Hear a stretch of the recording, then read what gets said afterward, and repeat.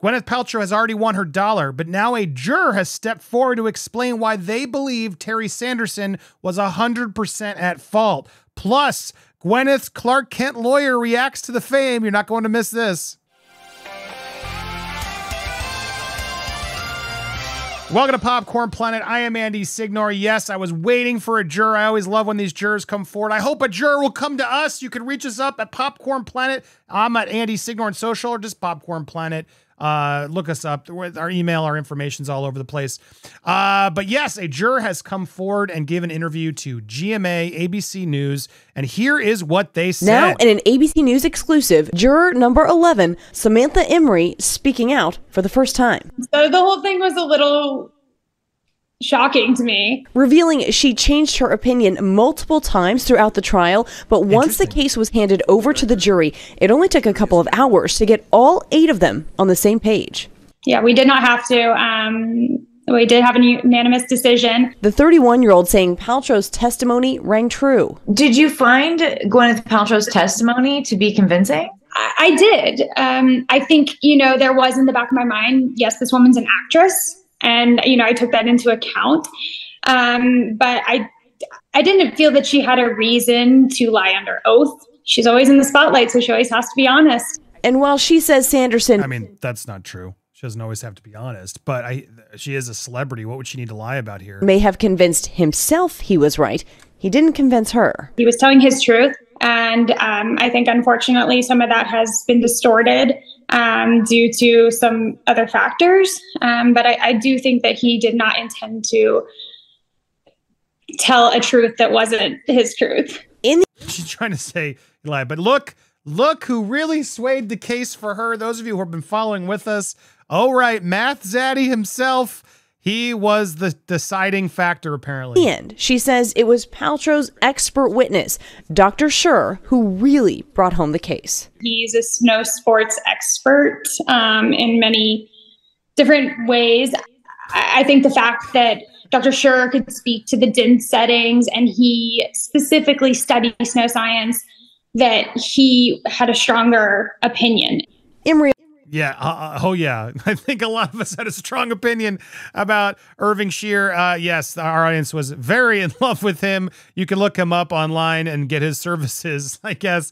I know some of our audience members wanted his services, but here she goes to continue to speak about Terry. Also saying those social media photos of Sanderson traveling the world after the accident didn't help. I think I wrote down, wow, I need to make some more money so I can go travel this way.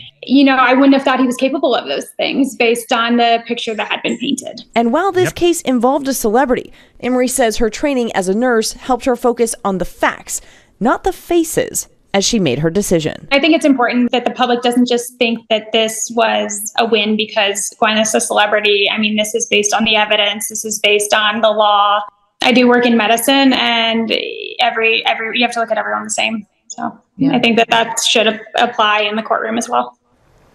Now, well said. Sanderson sought $300,000 in damage, was awarded none of it. He will and then he tried to get $3 also million. have to pay Paltrow's attorney's fees, but they haven't said exactly how much those will be yet. But as you guys know, this has been going on since 2016. So legal experts tell us that could be hundreds of thousands of dollars here. I'm sure she's very glad it's over. Yeah.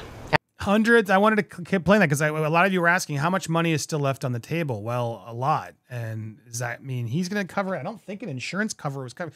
He had money. That's what's so interesting about this story is he had money. And so is he now you have to pay for it? Is he going to then have to declare something? I mean, with all the traveling he did as we diving, right? Auto show in Germany. They went through in the trial. Several canals in the Netherlands, true? Yeah. Older towns in Central Europe. Bringing Terry at the very end was just such a move. To bring him in at the end, so the jury had this memory of all of the, reiterating all the travel he did and some of the lies he told about his height changing, etc. None of this helped. And the fact that he was skiing again after the skiing accident when they told him he couldn't. I'm beating the dead horse here, but my God, this was so obvious, and it was good to see the juror was paying attention, and they weren't seeing through this. They saw through this, rather, and they saw through what this guy did. I think a lot of us do feel for this guy, but this is all other things that caused this issue. He got so in his head that smack that that smack caused all the dilemmas in his world was just not truthful. Now, what did she say? Check out our last video. We talked about what she actually told Terry, but I want to go here. We posted a short as well. You may have seen the short, but there was a little bit longer to the video, so I wanted to give you a chance. We are huge fans of Mr. James Egan. I'm going to make it a fact. I'm trying to get Mr. Egan on this channel someday, not only because we were so amazed by his lawyering, but the dude's a singer, guys. Thank you, Tinkletis McGee, for finding this out as we were live during the trial. Guys, go listen to James Egan on Spotify. He's really good. I love this Don't You Worry song.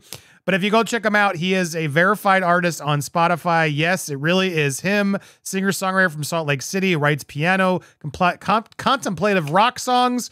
JamesEganMusic.com for more. Bravo to Mr. Egan. I genuinely actually am a fan of his music. And we were a fan of him in the court, as were so many of you out there labeling him Clark Kent, Mr. Clark Kent of the jury. So this was a cute little clip. Billy Bush was there outside the trial, interviewed Terry. We played that in the last video. If you want to see that, go click it out. I'll put it at the end of this one.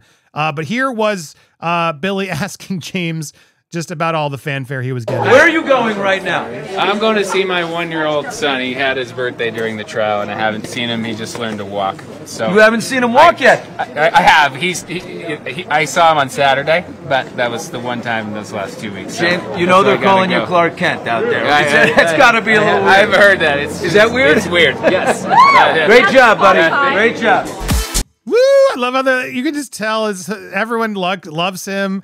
They're rooting and hollering for him. He's so embarrassed and shy, but awesome. I really like this kid. He's clearly an adult, but yeah, he was really sweet. I felt like he did a fantastic job on that stand. He kept it calm and collected. And it's why a lot of us really became fans of him. And then the more we started learning about this guy, because there's always something out there that can surprise you about someone. He's a really good songwriter too. So he's got the whole package, guys. I mean, geez, smart lawyer, educated, intelligent, hot, talented. My God, the dude's got it all. So James Egan, yeah, we all got a crush on you. Bravo for all your hard work.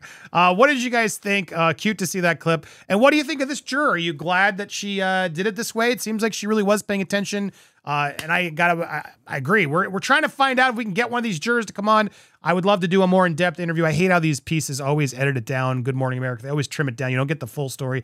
I'd love to just talk to someone for 15, 20 minutes to really get more of a gauge. So we'll try. If you're a juror out there, hit me up on social. You can hit me up over there at Andy Signore or at Popcorn Planet. We'll keep our DMs open, and please reach out. We'd love to hear from you. Thanks so much for watching, guys. If you haven't already, hit that subscribe button, hit that bell for all alerts, smash the like button, and leave your comments. What do you think? Did the jury make the right decision? I want to hear your thoughts. We'll be back Monday live. We're not live today, but we'll try to drop some videos this weekend, and we'll be back live Monday. We'll see you guys then.